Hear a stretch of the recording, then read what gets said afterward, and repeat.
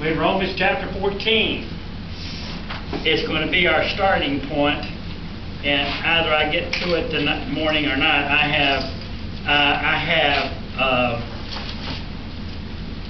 55 pages of notes.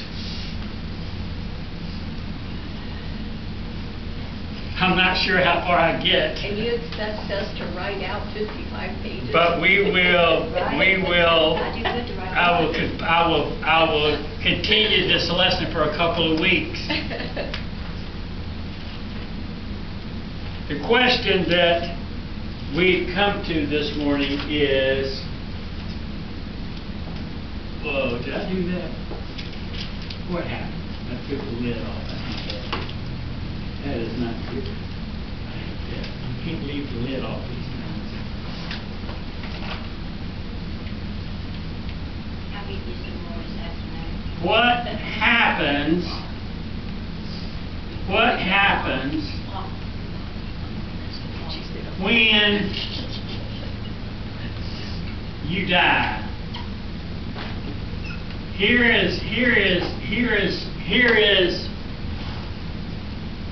is, I looked up and they estimate that 108 billion have lived and are living. Guess how many of them are going to die? All of them. All are going to die. The question is, what happens when you die? I'm going to deal this morning with what is called the doctrine of eschatology. eschatology.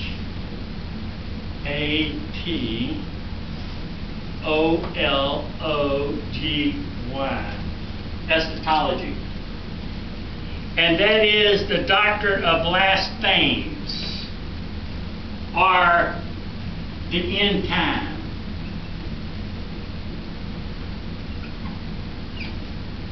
Last things.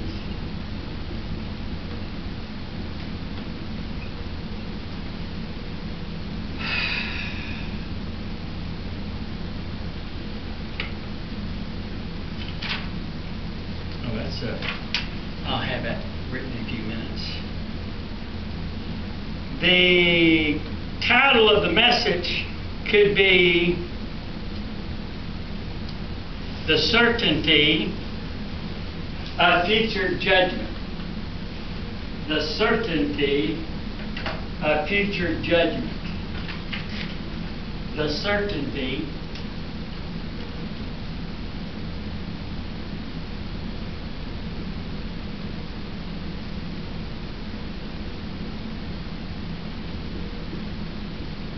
of future judgment.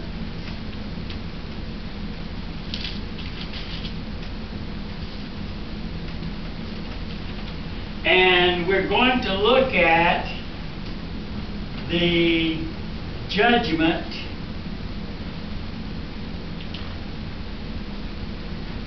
it's called the seat of Christ.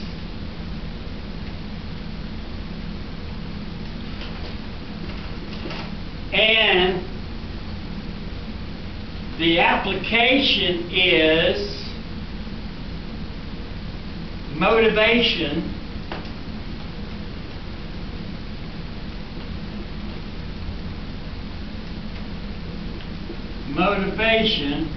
for a God-pleasing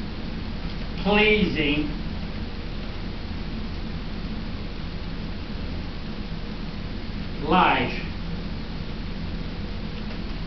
The motivation for a God-pleasing life.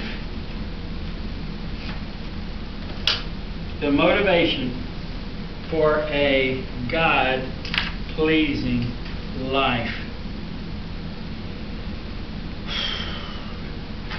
Romans chapter 14 and verse 10 in our continuing study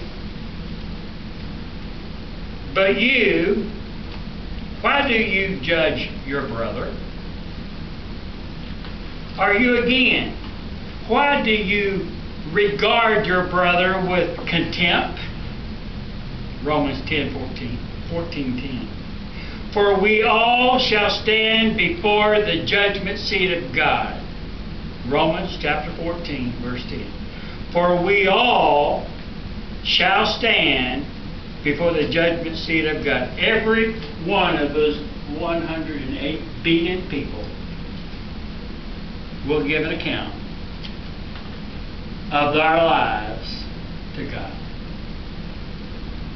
No one lives in a vacuum. No one lives unaware of God. No one will escape God's final judgment on every single person who's ever been alive in this world for all time. I would be more fearful of the coming judgment of God than I would have any fear for anything temporal. I'd live more in fear of the final judgment of God than I live in fear of what could happen to me in the next 5 minutes.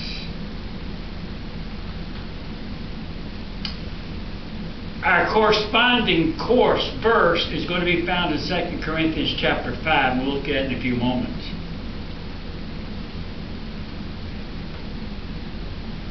Notice it says in Romans 10:14, so I can keep you up with the context that Paul is speaking. But, Paul says in verse 10 of Romans 14:10, the but contrasts the incompetent judgment of a brother with the judgment of this one Lord. You are incompetent in making a judgment about the condition of another brother, Christian. Paul says you have no real insight into the heart of another Christian brother more so than God does. Why do you judge your brother? And it's talking about a believer. Probably the use of both judge and show contempt. Why are you showing contempt in your judgment? Is meant to have application to both the strict and the free individual. A.T. Robinson favors this is direct to the conduct of a weaker brother in Romans 4:3 in either case. So the attitude is wrong because we shall all stand before the judgment seat of Christ and God will give an account. We will have to give an account of our lives to God, not to each other. You're not going to stand in front of the preacher to give an account of your life. You will stand in front of God to give an account. Can I tell you what changed my life as a teenager? You know what shook me up when I was a young person? Was sitting in Fred Henson's class when I was in the 10th grade, sitting on the second floor, sitting on the third seat, in the third row, and he was preaching on 1 Corinthians chapter 3 and verse 10. That I was going to have to give an account to God for my behavior. That shook me up. In the end, all that matters in the spiritual realm was what God thinks about my salvation. Now believe me, in the physical world, you have to give an account to people in the secular world. That's for sure, but not for your salvation. And we are talking about Christians judging other Christians because they do things that we don't particularly like, we are not to put them in condemnation because they may go to a movie and we don't like movies. If another person uses another translation, I am not to sit in condemnation. They never got saved because they're not using the right translation. We cannot bring into judgment another person standing with God. Only God can bring that person into right standing with Himself. The free Christian found it easy to show contempt against his brother, regarding him as an upright, legalistic goody-good. Essentially, Paul's answer is, stop worrying about your brother. You have enough answers before you have enough to answer for God, before Jesus Christ. I'm going to have to give an answer to Jesus Christ for my behavior. It may take a while. I don't know how that's going to take place. Notice it says, but you. It is referring to you, not someone else. Like the lady came out the door Sunday morning a couple years ago and says, man, I'm sure glad you preached that sermon because my friend needed to hear it. And I said to myself, you is the one I was preaching to. First, in the sentence for emphasis, and is connected, contrast to the Lord. You, in contrast with the one, the Lord, judge of all. You are not to be the one who's going to do the judging.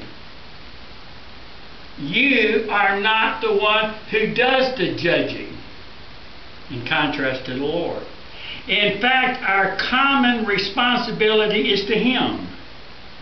How dare we judge each other? The phrase, you brother, is another reason for not judging.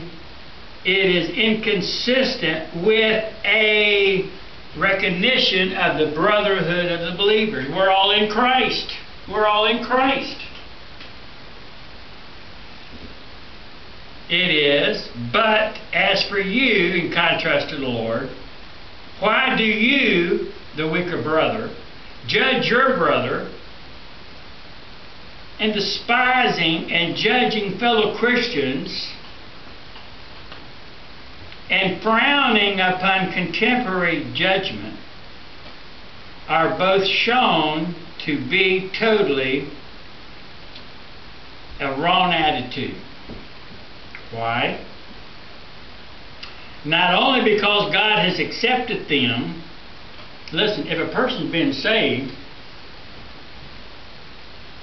you can't say, well, I never would save them. There are a lot of people that I would have thought, I would never save that person. The last person in the world I'd ever want to save is that person that God saved. If God has accepted them to be in the brotherhood of Christ, who might argue?